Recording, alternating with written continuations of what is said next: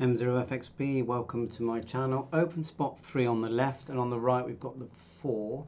Now I've noticed that you don't have this power saving feature on the 4, which is surprising because on the 3 you do. If I search the manual, power save, like so, and you can search the manual on the Openspot device. Look, power saving, and there it is there.